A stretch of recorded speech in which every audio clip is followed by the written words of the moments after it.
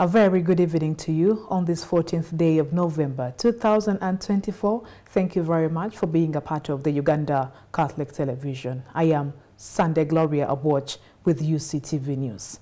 Now, the Deputy Speaker of Parliament, Thomas Taiebwa, has called for urgent revisions and updates to Uganda's data protection and privacy laws to address the challenges posed by rapidly advancing artificial intelligence AI technology and the exploitation of legal loopholes by scammers. Speaking at the Data Analytics, Artificial Intelligence and Data Governance Symposium held at Speak Hotel in Kampala, Taiebwa underscored the crucial role of data in informed decision-making and emphasized the need for robust protections to safeguard citizens' information.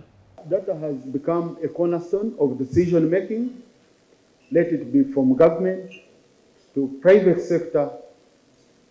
Data is data. These days I receive happy birthday from banks. You know, I only receive birthday and reminders of my own. When I pay, they don't thank me. When I pay my installment, they don't thank me. You remember that there is, I think it was which Telecom, it had a very good message when you could load, you know, the process of loading airtime. You know, they had a very smooth girl talking to you through how you can load airtime and all that. Then when you had no airtime and you're trying to call, you say, you don't have enough money to complete this call. A very tough man comes on. But now they've leveraged on data to move, and you had a database of all our children who score aggregate 4 and 5 on primary, and its equivalent for international. Then aggregate 8 and 9 up to 10 on O level, and maybe triple A's on A level and first class degrees, and second upper. Would you rack a pool of outsourcing the best brains to serve this country? I remember Bank of Uganda was doing it. Everyone who could get a first class would go to work in Bank of Uganda sometime back, would easily get a chance to work in Bank of Uganda.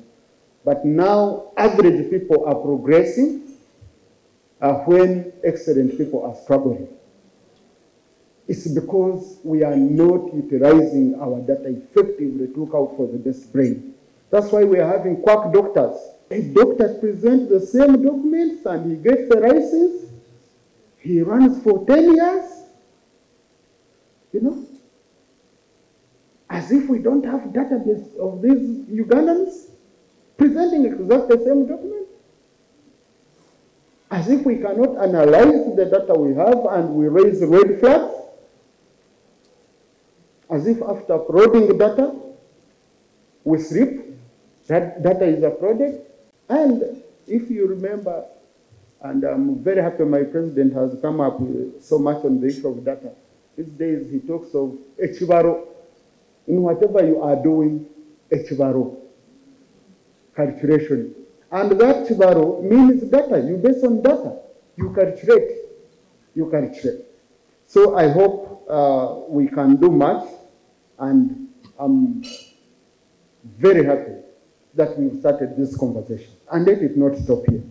Let's build on it. Let's ensure that it benefits our people. We now need to strengthen the legal regime. Of course, we've done so with the Data Protection Act, but I think we need to update it because it is evolving. The data is evolving. Systems for processing data are evolving all the time. And I believe if we take advantage of technology, then, and AI especially, we shall be able to easily process this data and we save much more time in doing other things. This fiber and all that, these are the enablers, and I'm really happy government has put in place the infrastructure. Buganda Kingdom has acquired land in Nakisunga Sub-County Mukono District for the construction of a value addition and coffee processing facility. This announcement has been made today at Bulange Mengo by the Kingdom's second Prime Minister and Finance Minister, Robert Wagwan Sibibwa.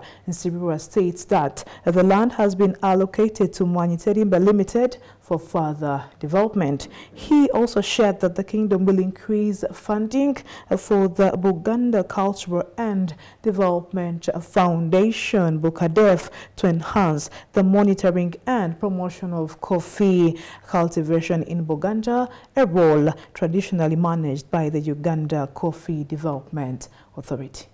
Ebyo nebyogerwa, ebikolebwa, ebiteesebwa, bagala bajja kumulamwa. Naye Obwakabaka bugamba ki?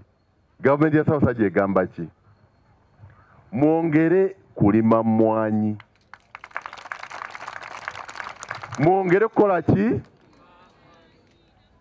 Abo aboogera bye bakola, abakola bye bakola, bali mu kakodyo, batujje mugenda okusalira emmwanyi, okuziweta, okuzisunsula, tudde ku volongoto oyo gwe balimu. Kubanga balabye waliwo genda maaso kwa maanyi mu kulima n'okutunda emmwanyi. Gavumenti ya Ssaabasajja esaba abantu ba Buganda bonna ne Uganda mugende maaso nga mulima emmwanyi, emmwanyi yammwe nga bolunda enkoko, emmwanyi yo, enkoko yo, embuzi yo, bano aboogera bye boogera ne bakola bye bakola, bagala kubamalamu maanyi mudde mu bwavu, naye mubeere bagezi, temubongoota, tubatebuke. Guno omulembi mutebi. Era enteekateeka abaka eriki egenda kwongera maanyi mu kulima emmwanyi. Egenda kwongera maanyi mu kulima emmwanyi ng'ekola ki? Ng'eyongera amaanyi mu kitongole kya Bukadeefu.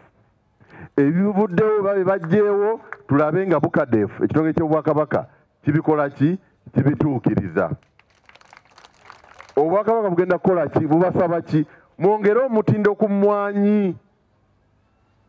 Okwongera omutindo ku mmwanyi si kuzisiika busiisi. Abali mu mmwanyi mukimanyi, bw'onoga emmwanyi ennyengevu n'ozikaza bulungi oba ogatta omutindo ki? Ku mmwanyi. Bw'onoga embisi oba togatta mutindo ki? Ku mmwanyi. Bw'ozaanika ku kiwempe oba ku luggya ogatta omutindo ku mmwanyi. Kubanga abazigula bagenda kuzirega bagambe zino ki? Nungi. Era abasunsula emmwanyi empeke ezisingamu obunene bakuwa bbeeyi y'enkizo oba ogassa omuki? Omutindo ku mmwanyi. Twongere ogatta omutindo ku mmwanyi. Obwakabaka bugenda kukola ki ku ekyo? Bugenda kwongera amaanyi Bukadeefu, naye bufunye n'ettaka era lyaweereddwa Mwanyi Terimba Limited e Nakisunga, we bagenda ozimba ekyuma ekisunsula emmwanyi n'ekisiika kaawa. Tugatte omutindo ku mmwanyi. Abeerwanyalwanya, abeeyombayombya, abeeyogezayogeza mubaveeko. Mulime emmwanyi, mugatte omutindo ku mmwanyi, munywe emmwanyi, mutunde emmwanyi. Emmwanyi ejja kubaawo, teri agenda gitwala, si yaabwe. Abagyogerako tebalina wadde omuti ogw'emmwanyi mu luggya. Abantu ba Buganda twatundako emmwanyi ku 3,000 kase. Sente zaali ntono. Ne tutwala ku 5,000. Tutunzeeko ku mutwalo gumu ekitundu. Naye ka mbabuulire mu bulamu nga minisita wa Ssaabasajja ow'ebyenfuna, ekintu ekifuga obulamu bw'omuntu yenna ze ssente ezaabuliwo, cash flow. Ssente ezaabuliwo. Mwenna muzze kuba mulina ssente ezaabuliwo. Musobola okulinnya takisi, musobola oteeka amafuta mu mmotoka. Anaakussa obwavu akuggyako ssente ezaabuliwo, cash flow. Emmwanyi ne bwegwa ebbeeyi negula 3,000 obayo ne cash flow. Ne bwegula 5,000 obawo ne cash flow. Baleme balimbalimba lima ovacado lima bisanyi bagala bajjako cash flow obenga oli lukukupe olomba tumanyi bannaffe atasobola kufuna nusu 5 mu Uganda eno nga bajja ne bamuwa nusu 5 n'alonda. Kaakati abantu ba Buganda tubeere bagezi tetuva kuki kumwanyi kaboogere kabakole ki kagwake ketonye tusigale kuki bwe bubaka bw'Obwakabaka. Thank you very much for watching UCTV News. We are going to take a break and we'll be back with more stories. Welcome back. You are watching UCTV News. And to continue with more stories, the Catholic Men's Guild CMG of Kampala Archdiocese is set to celebrate its 29th anniversary with a gathering at Namugongo Catholic Shrine on Sunday, November 17, led by Dr. George William Sekanjako, CMG President, and guided by Chief Patron Archbishop Paul Semogerere. The event will emphasize fraternity, faith, and empowerment. The Catholic Men's Guild, the unifying body for Catholic men aged 18 and above in Kampala Archdiocese, is marking its 29th anniversary with a grand celebration. Dr. George William Sekanjako, the president of the Men's Guild in Kampala Archdiocese, highlights more about what the Catholic Men's Guild is all about. But cardinal among them all is fraternity, brotherly life, knowing one another, working together, oneness. So whichever aspects, oneness is critical, because we believe together as one, we are stronger as a guild. We are privileged creation because we are men, but more times we fail to live by God's creation. The Catholic Men's Guild, dedicated to strengthening Catholic men in faith and family values, is driven by a commitment of fostering fraternity and spiritual growth. Among the key objectives are advocating for strong family life, upholding church teachings, and promoting economic empowerment through network, business ventures, and projects, all aimed at empowering the Catholic man. Family life. We partake into the creation, and we must develop and grow the future church children. Those who partake into the priesthood, the religious life, but also those of us who live into the community. We inculcate values of integrity, leadership, and responsibility. We are also having objective number 2 specific is about fighting for the church. We are the ambassadors, the advocates of good practice. We stand for the church and we will defend Mother Church in whatever cost. We use opportunities like this to inculcate values. Even to those that want to backstab the church, we fight for it. It is on us because it is mandated that we are the first people to defend that church. The festivities will feature a Holy Mass alongside special presentations and activities uniting men from the 73 parishes across Kampala Archdiocese. On that day, we shall be celebrating as one family across the sub-parishes, parishes, vicariates, deaneries, under our chief patron, the Archbishop. The theme of the day is "We the Baptized Catholic Men. Let us journey together in participation in the mission." It is synonymous with this year's Archdiocese of Kampala theme, which was built on the synod, on synodality. On that day, we shall be having presentations, but also the most important is the Holy Mass.